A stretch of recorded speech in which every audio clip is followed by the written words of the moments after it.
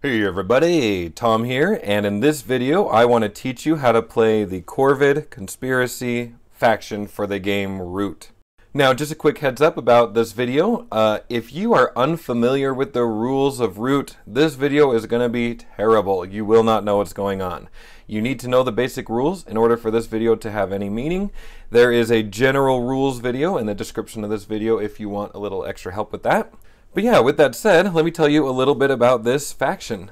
This faction is thematically, oh my gosh, I don't know if I'm going to get in trouble for this, but basically, this faction is the terrorists of Root. They're just mean and sneaky and sly, and they're just trying to create a whole bunch of chaos.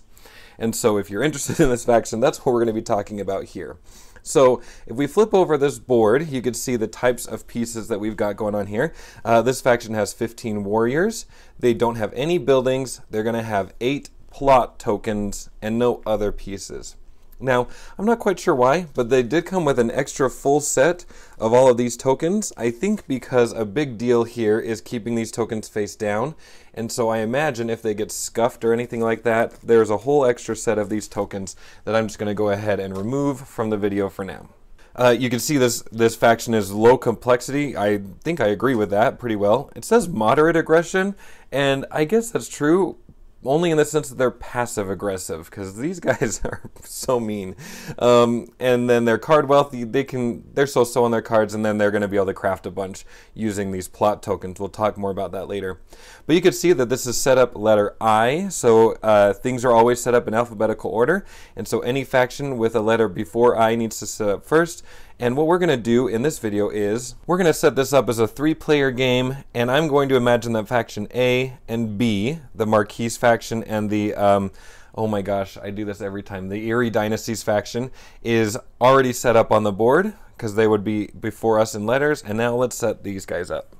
The only thing we need to do for setup is to put 3 warriors out on the map, 1 in a clearing of each suit. So there are 3 different suits of clearings on the board. We need to go put our guys out in 1 of each of those. Now, I am not a strategizer. This is not a strategy guide. Please don't pretend like it is one, because it's not. But just for simplicity's sake, let's go ahead and put these 3 here in the middle, because this spot right here has 1 of each type of faction. So that seems like a nice way to do this video. Now, they don't say it in the setup as you saw, but usually what I would like to do probably is I would take these tokens and put them face down, and you want to kind of keep them secret like this. Now, the general idea behind this faction is that they're trying to get these plot tokens on the board, and those tokens are going to be face down. And so here, let's just grab a couple just for fun. Let's place them here. All right, so just for purposes of this video, we're going to pretend that these tokens are out on the board. But we're trying to get these plot tokens out on the board, and I'll show you how to do that in just a minute. And we're trying to get them flipped face up. Not only are terrible things going to happen when they're flipped up, and those things are listed over here, but we're also going to score points in this part of our phase by flipping things face up. So that's kind of the main way that we're going to get points, is by putting those tokens out face down, get them flipped up in order to score some points. So let's kind of go through what a turn looks like for this particular faction so you can get an idea. The very first thing that this faction can do on their turn is, if they can and want to craft an item, they can do that first. And so crafting means you would look for the cards that have these icons here in the top corner. Those exact same icons will be in the bottom corner like that. And this faction is going to use their plot tokens in order to craft. Now, these tokens could be face up or face down. It doesn't really matter. But you could see here that we have 1 fox, another fox, and a mouse plot token. So I wouldn't be able to craft any of these. I would either need 3 foxes, 1 of each kind, or 2 rabbits, I think, whatever, in order to craft these. We don't have those, but this is the point in the game where you would be able to, if you had those plot tokens in their correct place, play a card down and do what it says, or maybe you'd get a special ability and put it under your board. So yeah, the crafting happens in all different places for the factions. For these guys, it's the very first thing that they do. Next, what you could do, this is where you're going to earn your points, is you can flip some plot tokens of your choice, But those clearings would have to have a warrior in them. So we had warriors up here, and we have plot tokens down here. The only plot token that we could flip over at this point would be this token. So at this part of the game, what we would do is we would flip that token up. We would check what this token does, and we'll go over that in just a second. But we would score 1 point for every face-up plot token on the board at that moment. So in this example, there's just that one token. We would get 1 point. Now, if we had a warrior down here and decided to flip this one up as well, then we would get 2 points. And so being able to have a bunch of those tokens on the board and flipping them face up is pretty important. So let's go over what the different tokens do. So the snare, we had flipped one of those over. So the snare would stay on the board, and when it's face up, so as it is now, then that means that enemy pieces can't be placed onto the board during other players' turns or any reason, and they can't leave that board. It's like they're caught in a snare. They're stuck. They just, yeah. So it matches pretty nicely thematically. Let's flip another one. Ooh, extortion. So for extortion, what happens is when you flip it, you're going to take a random card from a player who has any pieces in that clearing. So that's going to be a way to get you a card from somebody else, and then while it's face up, you're going to draw an extra card down here for each of the tokens that are on the board. So by having that face up, you're going to be able to draw later on. So that's cool. All right, let's find some more. Another extortion one. We got the raid token. So the raid, the way this works is it stays on the map until it's removed, like probably through battle, or some factions will have an effect to remove tokens.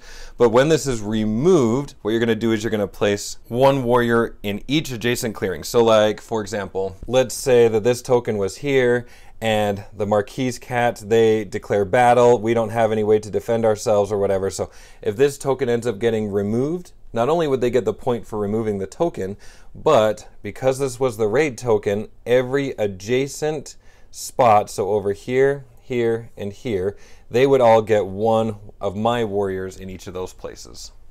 And then finally we have, oh, another raid. Nope. That means that our other bomb was right here. Yes, I had them both off. So the way the bomb works, this thing is scary, is that when it's flipped, then you would remove all of the enemy pieces in the clearing, and then you would take off that token. So the first thing you would do on your turn is to craft. Your tokens can either be face up or face down, and then you're going to flip tokens to have things happen and or to score points. And the last thing you'll do during the birdsong phase is that you're going to recruit. What that means is you could spend any card, so I could discard this fox card, and that would let me put a warrior not only in one fox clearing, but you can see here that it's in each clearing. So there are always 4 clearings of each suit, so you wouldn't just put the one warrior out, you'd actually end up putting 4. Here, and here, and here. And that would be your birdsong phase. So let's talk about the daylight phase. The daylight phase has 4 actions listed there, and you would take 3 of them on your turn. Let's just start with the typical. Let's start with moving and battle, because those are really common actions that almost every faction can do. And especially for movement, you have this nimble ability over here. Normally, in order to take a move action, most factions need to either rule the clearing that you're moving to or the clearing that you're moving from. So up here, we have 2 warriors. Remember, ruling means you're counting your warriors and the buildings.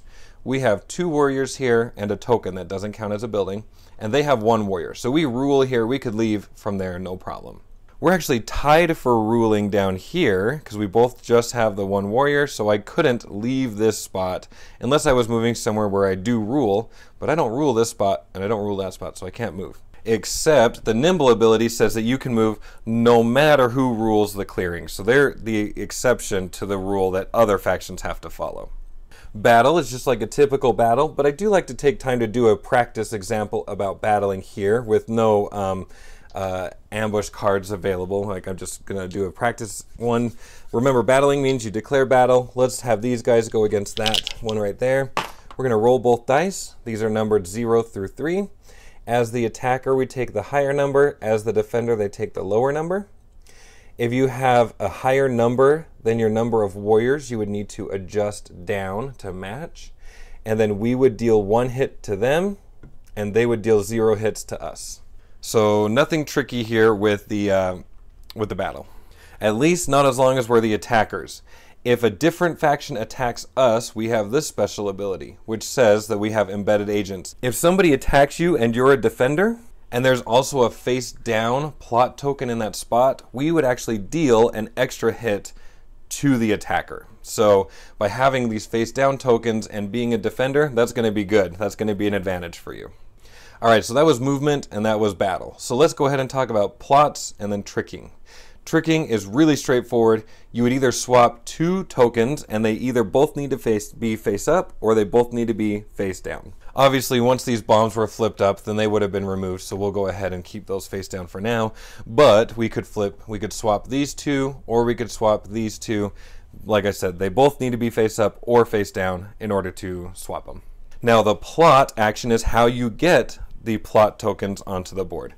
And so to do that, what you would need to do is you would need to find a clearing that doesn't have a plot token already. You can't have more than one plot token on a spot. So let's say that I want to go put a plot token here. I would need to remove my warrior in order to put a plot token down. Pretty straightforward. But that's only true for your first plot token. If you decide to do a second plot action, you would need to remove 2 warriors from the clearing where you want to put your plot token. If you decide to do it a 3rd time, then that 3rd time you'd have to do 3 warriors removed. So it kind of words it a little interestingly here, but that's the general idea. Your first token, you remove 1 warrior from the clearing that you want to put the plot token in. If you want to do a second, you got to remove 2 warriors and then 3 for a 3rd. But that is basically how your daylight phase is going to work. And remember that you're trying to get these face down tokens so that then you can go back and flip them face up, because up here, that's where you're going to get your points. But also, you're going to get points from like your bombs, for example, because the general rules of Root are when you remove buildings or if you remove tokens, you get 1 point for those things. So that could be a pretty powerful thing there. You're going to want to keep an eye on that. Let's talk about the evening phase, and then I want to talk about this exposure thing. All right, so evening, you can exert.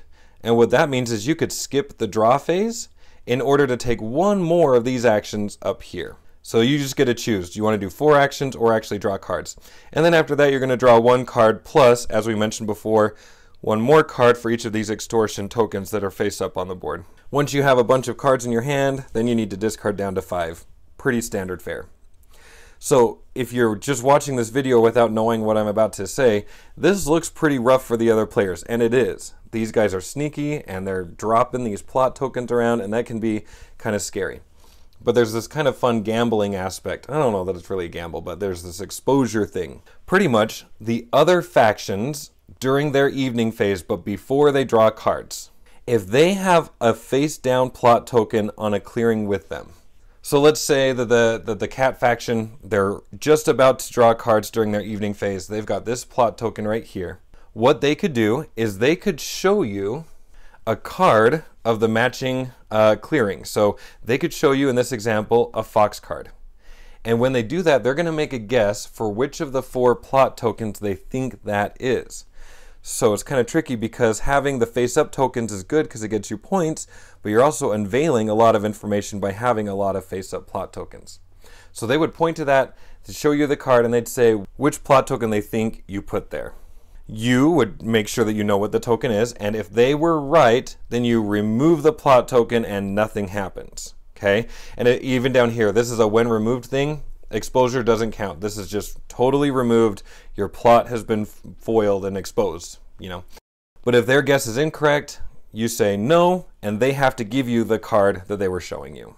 And that is how this faction works. So let's just do a quick, what I like to do at the end of these videos is say, you don't want to tell everybody every piece of information on your turns. Like, that can be really overwhelming, especially for new players. So what I like to do is I like to tell each faction that you should just introduce yourself at the beginning of your turn. And here are the things that I would talk about at the beginning of my turn. I would definitely explain the idea that we are terrorists, that we have all of these face down plot tokens that we're going to try to get on the board. I would just do a quick overview of the types of tokens that you're trying to get on there. You know, I would just say, hey, I could put down a bomb, which will I would put down a bomb, and when I flip it up, it would explode, removing all of the pieces there. I could snare you, I could kind of trap you into a spot, I could try to extort cards out of you, and I could also try to raid certain clearings. So just a really quick overview of what these plot tokens are. And I would point out that by getting them on the board, that doesn't get you points, but by flipping them up later on, bad things are going to happen, and that's how you're going to score points. So you're going to try to go around the map dropping these plot tokens in order to flip them up and such. Also, because it won't happen until after your first turn, you could wait to explain exposure until once you get a plot token down, explain exposure during the first time that it matters. So like you're going to want to keep an eye out who's taking their turn. If this plot token is down, just like we talked about, let's say I just took my turn and I just got this plot token down, then during their turn, right before they draw cards, explain the exposure thing. Say, hey, there's a plot token here. You could try to expose it. Here's how you do that. And I would honestly probably just keep it that simple. They are so straightforward in all of their other things. It's just these plot tokens are the scary things, and other players need to know what they are, why they're on the board, and how to stop them especially. It's also really important that you explain this idea here, that if people try to attack you when there is a face down token, that you're going to deal an extra hit. And they do need to know that you're nimble, that you can move from clearing to clearing. That you don't even look at ruling because you are lawless creatures. But yeah, that is just a general overview about the Corvid Conspiracy. I hope this video was helpful for you. I have one video for every faction. You could see the links in the description of this video, plus the general overview, plus a general setup guide or whatever. But I do want to thank you for watching, and I hope you have a great day. Enjoy playing Root. It's so cool. Okay, bye.